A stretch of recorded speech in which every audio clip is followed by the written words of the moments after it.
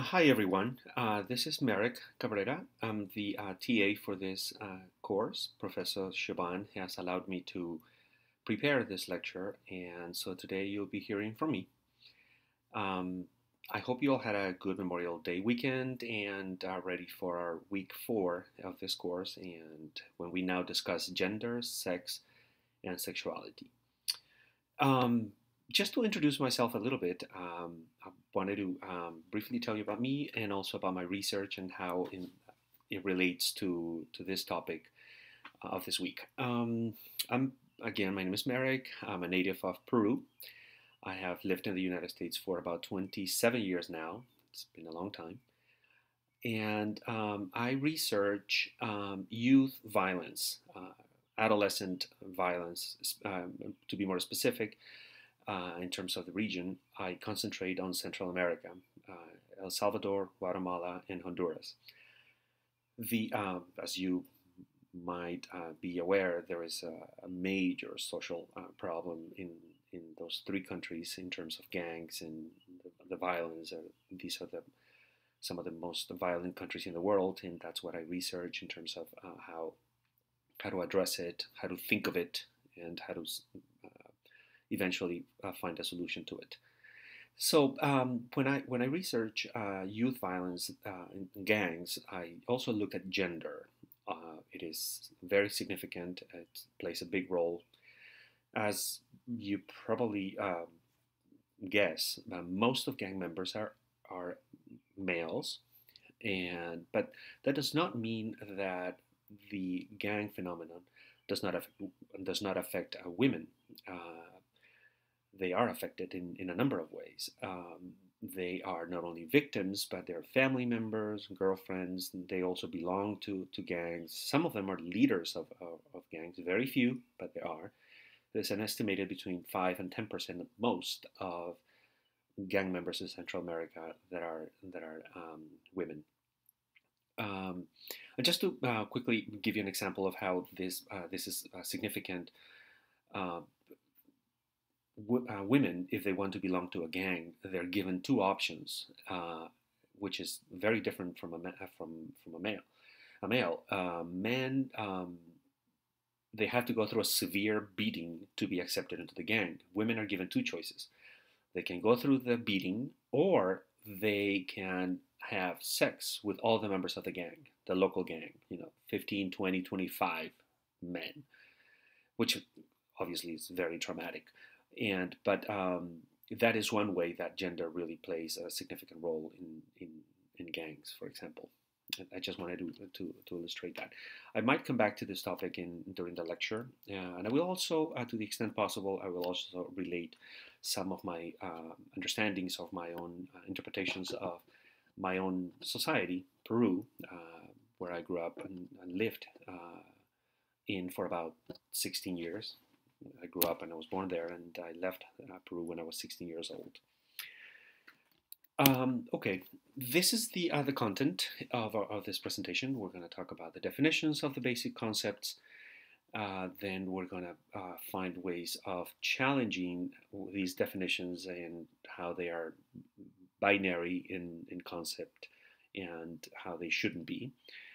And we're going to look in history for examples of how these genders have existed for a long time, and also sexes, non-binary sexes in today's world. Then we're going to dive a little bit into how anthropology looks at normativity and the force it has in society, normativity in society, to shape the way we see the world. We're going to look at how this is constructed, and how these norms also exist in the media in very pernicious ways, I should say. And then we're going to look at how those norms create hierarchy and how they affect people in different ways. And in that way, we're going to see masculinity and femininity and how they're regulated in society, and how they affect, again, people differently, men and women. And then we're going to do a quick discussion of the reading materials and then the final key points. So normativity. in terms of these two concepts, gender and sex. Well, gender defines how a person expresses himself, herself, themselves actually, and is understood to play a significant role in society, with those roles and appearances being understood as that of a woman or of a man. Now, sex defines a person's biology, very different. So here we're talking about a particular set of, the physicality of the human body, set of organs and genes and hormones, and how they all have to match to make a female and a male body. As you can see here in the graphic, the dictionary uses, in its definition of gender at the bottom, it has as a synonym the word sex. And it is exactly the same on the other one. Sex has as a synonym the word gender. So this is just one way of how in society we conflate the two sometimes, and which is problematic, and we're going to see here why. Again, just to quickly recap, gender is a socially determined role for men and women, and sex is a biologically determined reproductive ability of a male or a female. This is important because we are going to try to shake up these concepts in this presentation. Let's look at this picture. I got it from a previous presentation of the same topic. A boy or a girl? Who can tell? It's very difficult. If I showed you this picture in black and white, now you can use color to even kind of guess, but even then, can anyone tell the difference? It's very, very difficult. So this is what we're going to unsettle in this conversation today. But it is very important to remember that in society we are made to think in terms of both just male, female, boy or girl, and that's it. There's nothing else, and from a very early age we are taught to think in those terms. So we're going to challenge this. This graphic, but what comes to mind is a restroom, and this has been, as many of you are aware, in the news lately, in the use of the restroom in different parts of the country has been made a federal mandate now to allow restrooms to be used by people according to how they identify themselves, as opposed to how they were biologically born. So yeah, this has been a significant debate and still is, and the idea is that the concept be complicated and to show the diversity and the fluidity of genders in our society. One way of looking at this is to see how in the past and how old these concepts are. These are not new concepts, or these are not new realities. So for example, let's on the left of this slide, we can see a news piece that tells the story of how a group of people in this case it's India, but it was throughout Asia, that a group of people existed that were not one or the other gender. They were actually both, and they're called the Hijras. They existed for millennia, and in the last 100 years, they were ostracized after the Western Empire took over in this case, India, which is the British Empire. They outlawed these genders, and they made them criminals. Only recently, in the last couple of years, the Supreme Court ruling allowed for these new realities to be allowed again in legislation and be recognized and be brought back into society. And so this is just one example of how old these realities are. The second one is the picture on the right is a picture of a bardash, which is a Native American, in this case, it could be a male female or a female male. They were known historically, and actually elders in these communities still tell the stories of how uh, they have always existed and how they were honored, and they were seen as two spirited persons with they were revered in a number of ways. So, for example, you had males marrying men marrying other men, and women going into battle, for example, or marrying other women. And even though there are strict restrictions in terms of gender in a number of these indigenous Native American societies, they nevertheless existed, and they were seen with some special lens, I should say. So they were seen as, I don't know, maybe the third or the fourth gender, and they were not necessarily ostracized. Quite the opposite in a number of ways. So now, not just let's bring it to today, but now let's look at sexes, non-binary sexes. As we saw in the brief documentary of two people here in the U.S. Who were violently, how can I say this, altered when they were born because they did not conform to the typical expectation that doctors had of what a boy or a girl is. So operations were performed on them and their lives were ruined. So they were born intersex. And let's just look at the definition there. It's a general term used for a variety of conditions in which a person is born with a reproductive or sexual anatomy that doesn't seem to fit a typical definition of female or male. So again, how common is this? According to a researcher, as you can see the numbers there, 1 in 1,500 or 1 in 2,000 babies are born with noticeably atypical genitalia. And these people are made to, or were made, this less and less now, to suffer in their lives because of the decision by a doctor who had a clear idea of a binary idea of what a boy and a girl are supposed to be. So these are just numbers to illustrate how the binary not only exists in terms of gender, but also in terms of sex, and even to this day. And now let's look at how anthropology looks at this issue cross-culturally and also in time, across time and space. Normativity is seen, we can see it in a lot of the spheres of our society, in education and advertising, as we will see later, in the popular media, film. We see it everywhere. And there is a strong effort, it seems, for these normative concepts to be instilled in society. So let's see how anthropologists see this. We take the way people create meaning in the world as a social construction.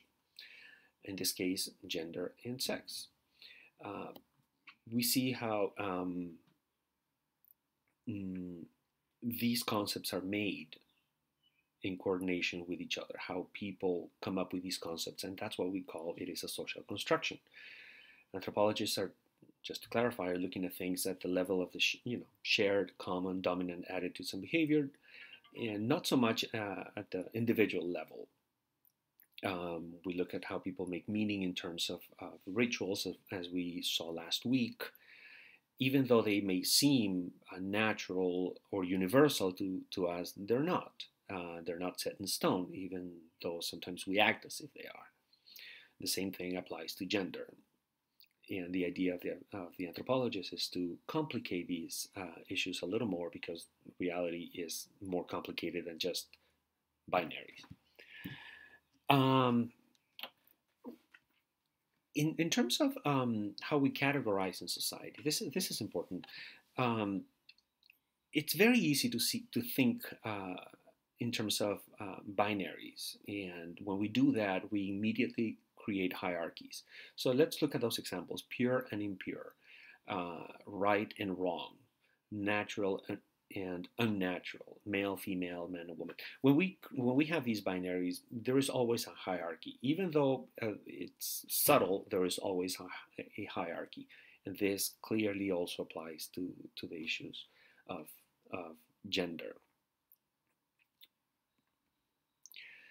Anthropologists are not really interested in evaluating these norms and saying this is good, this is bad, this is better. No, no, no. That's not the idea. Um, Anthropologists are interested in understanding where these ideas come from and how they become popular and how they're perpetuated in society. That is that is kind of the role of the anthropologist as an academic and a member of society. Now, in terms of, we're going to come back to these questions. These are just three questions that I wanted to bring up because they relate to something that is very important in relation to hierarchies, power. How are gender, sex, and sexuality norms perpetuated? Who suffers as a consequence of gender, sex, and sexuality norms? Does anyone benefit from their existence, and how? We're going to come back to these, how they're ranked and what that really means. Now we're going to dive into how these become, or how they are reinforced in society. We learned these things at a very young age. I don't have to explain this picture. It is clearly two toys, one for a boy, the other one for a girl, soldier, and a Barbie, I guess. We learn these things as at a very young age. Different toys, different tastes, different interests, and there are only two. That is very key. Just another dimension of this picture. The soldier, is strong, has the characteristics of power, whereas the Barbie is beautiful and it's fragile, and you could even say in need of protection. And these are characteristics that that are reflected upon these toys, but that also the toys reflect upon us as we grow up and as we adopt these ideas of society and gender. Ads sell more than products. They sell values, they sell images, they sell concepts of love and sexuality.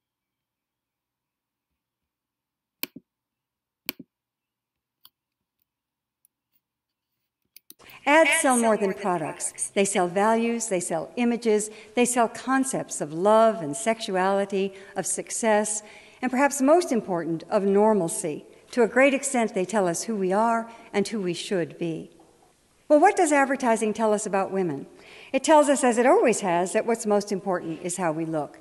So the first thing the advertisers do is surround us with the image of ideal female beauty. Women learn from a very early age that we must spend enormous amounts of time, energy, and above all, money, striving to achieve this look and feeling ashamed and guilty when we fail. And failure is inevitable because the ideal is based on absolute flawlessness. She never has any lines or wrinkles. She certainly has no scars or blemishes. Indeed, she has no pores. And the most important aspect of this flawlessness is that it cannot be achieved. No one looks like this, including her. And this is the truth. No one looks like this. The supermodel Cindy Crawford once said, "I wish I looked like Cindy Crawford." She doesn't. She couldn't, because this is a look that's been created for years through airbrushing and cosmetics, but these days it's done through the magic of computer retouching. Keira Knightley is given a bigger bust. Jessica Alba is made smaller. Kelly Clarkson, well, this isn't interesting. It says slim down your way, but she in fact slimmed down the Photoshop way. You almost never see a photograph of a woman considered beautiful that hasn't been photoshopped. We all grow up in a culture in which women's bodies are constantly turned into things, into objects. Here she's become the bottle of Michelob. In this ad, she becomes part of a video game. And this is everywhere, in all kinds of advertising. Women's bodies turned into things, into objects. Now, of course, this affects female self-esteem. It also does something even more insidious. It creates a climate in which there's widespread violence against women. I'm not at all saying that an ad like this directly causes violence. It's not that simple. But turning a human being into a thing is almost always the first step toward justifying violence against that person. We see this with racism. We see it with homophobia. We see it with terrorism. It's always the same process. The person is dehumanized, and violence then becomes inevitable. And that step is already and constantly taken with women. Women's bodies are dismembered in ads, hacked apart. Just one part of the body is focused upon, which, of course, is the most dehumanizing thing you could do to someone. Everywhere we look, women's bodies turned into things and often just parts of things. And girls are getting the message these days so young that they need to be impossibly beautiful, hot, sexy, extremely thin, and they also get the message that they're going to fail, that there's no way to really achieve it. Girls tend to feel fine about themselves when they're 8, 9, 10 years old, but they hit adolescence and they hit a wall, and certainly part of this wall is this terrible emphasis on physical perfection. So no wonder we have an epidemic of eating disorders in our country and increasingly throughout the world. I've been talking about this for a very long time, and I keep thinking that the models can't get any thinner, but they do. They get thinner and thinner and thinner. I want to apologize for that technical hiccup. I wanted to explain before we got to the video that this is one analysis of how the media works and how it operates in terms of, in a very subtle way, messages are sent to, in this case, girls as they grow up and they begin to have perceptions of themselves in very specific ways. Now, let's look at, again, how gender and hierarchy intertwine. The question that we asked earlier is who wins and who loses? Just looking at these statistics, just to name a few, 70% of the world's poor are women. That is completely unacceptable, and the number is just gargantuan. Here in the U.S., the number, for example, just to talk about income, women make 70%, about 70% of what men make. That's just another example of how gender plays out in society in a very material way, in how these hierarchies manifest themselves. Another one here, 64% of illiterate adults are women. That's in the world. That's 2 out of 3 women are illiterate. These are numbers that clearly reflect a hierarchy and power dimensions that derive from gender binaries and gender concepts of hierarchy. But again, the question of who wins and who loses is not as black and white as they may seem. Masculinity is also enforced in society. It becomes a straitjacket for men. Just looking at this, advertising is part of a campaign that makes and sells weapons, for example, on the consumer market. And this was part of a series of advertisings that convey the message that men are supposed to be eating meat, and, they support their local sports teams and refusing to take instructions from their wives, and they're all forms of being a man. These are messages that are also sent to them, and there is a subtle message that also comes with that, is that if you fail, then your manliness is revoked. Your man card is revoked. You can see that graphic of a man, in tears, because apparently he failed at being a man, performing his role in society. So this idea of masculinity, of being a man, can also be very tyrannical on men.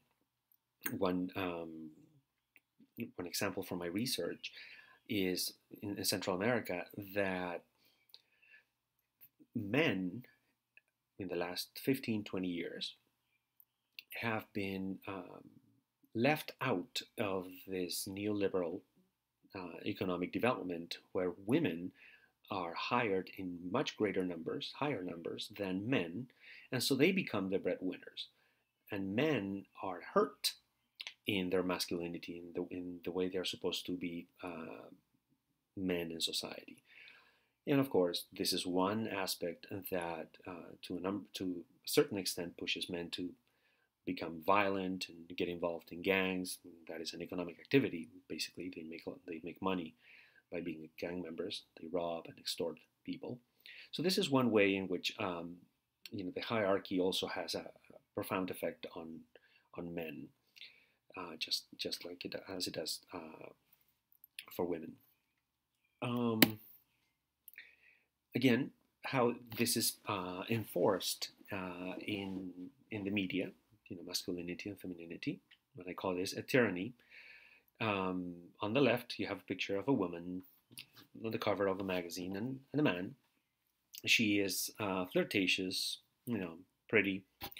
The man is strong, muscular, and not only that, but you can see in this graphic how he's not smiling, he's firm, he's looking into the distance, he knows what's going to happen in the future.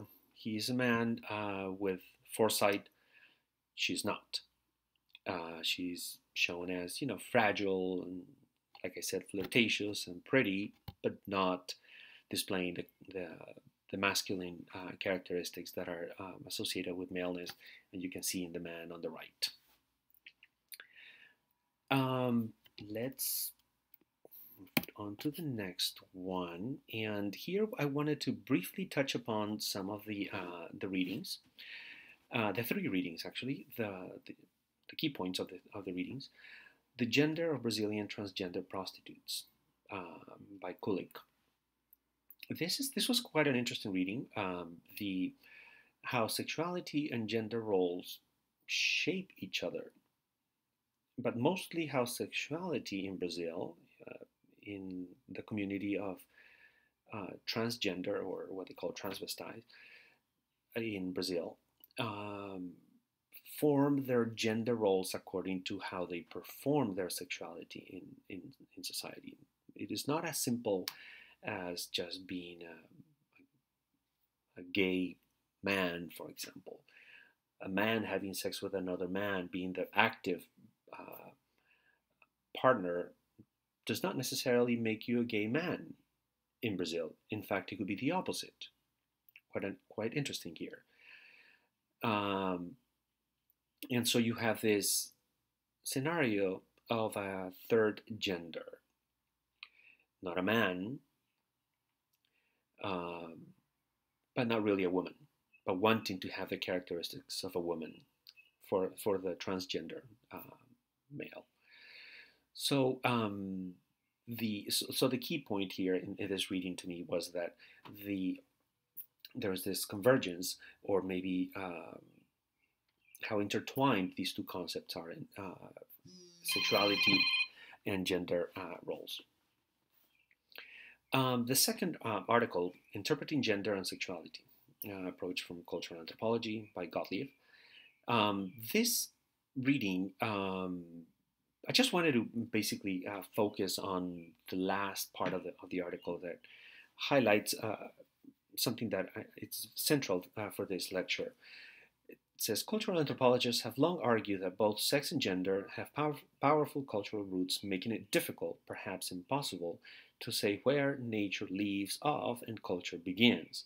If anthropology can have any impact on our societies, we endeavor to create a more egalitarian set of opportunities for all people, regardless of gender. Perhaps it is through the realization that gender arrangements and sexual practices alike have an outstanding variability as we look around the globe, reminding us that no pattern, however much it may appear to be natural, is inevitable. This takes us back to this idea that the straitjacket of a binary has to be unsettled and made more complicated. That there is not two genders, that people usually fall within a range or a spectrum of gender where they can play with their sexuality, with their gender, uh, with their sex. It is much more complicated again. And the last reading I wanted to highlight, which is to me was fascinating. This is the first time I encountered it. It's the egg and the sperm. How science has constructed a romance based on the stereotypical male-female roles. Um, the interesting thing here is that these are scientists who who come up with these ways of looking at, the sperm and the egg and how they are portraying onto these very very tiny cells. They're portraying their own ideologies, their own concepts of society. These tiny cells have, in the scientists' views, um, a personality which is very ideological, based on the scientist's social views, and the ideological views that inform his society are portrayed or are projected onto these onto his findings. This is very key. Sometimes here, especially in Western societies, science is seen as being pure, very factual, and there is no way to counter that, or it is just a fact. And this article was very powerful in that it showed that that's not always the case. That ideology has a very profound way of shaping even scientists, or maybe I should say, especially scientists, in their understanding of the world and how they present it to us. The the first quote, or the quote there, "The man is an animal suspended in webs of significance he himself has spun. I take culture to be those webs." That's an influential anthropologist, Clifford Geertz. In Back in the 1970s, he explains how men, scientists are usually men, also project their own views onto their work. Those two lines at the bottom: science, like religion, is embedded in or intertwined with culture. Scientific fact is informed by cultural norms, as we clearly read in the article. And scientists are always looking at the world from within a cultural context, not from without, not from the outside. They're not able to do that. They do not have the ability to step outside of it to an objective vantage point. Um, and that is it. And if I could add one final key point, is that, or a final takeaway, is that in our society, like in other societies, these very simple concepts have very profound effects um, that are sometimes difficult to untangle and to see how they not only reproduce themselves or perpetuate themselves, but also in the effects they have. It is very easy to just fall into the traps of this is natural and that is not natural, and why don't we just conform to what nature tells us? But clearly, in history and in, in today's world, we see that things are not that simple. Things are much more complicated, and we have men who feel that they are not necessarily men according to how they feel, how they want to be perceived, and the same with women. And there are alternatives, and there's a range of possibilities for them in anthropology. And anthropology plays a role in uncovering or untangling these ideological positions and showing what they really are. Well, that's it for this lecture. Um, I'm sure you have already done the readings, or you will soon. But um, this is just a quick review of them. If you have any questions, feel free to email me. You have my email. It's M as my first initial, MC0949, letter A, at student.american.edu. You can, every Wednesday from 7 to 9, I am available on Skype, and you have my username. It's my first name and my last name, Merrick Cabrera. You can find me there. If you cannot do it at that time, we can always find a different way or a different time to do it. Feel free to email me with any questions or about this specific lecture, or with anything related to this week's readings or course. I hope you have a good rest of the week, and I look forward to reading your questions and your responses. Thanks.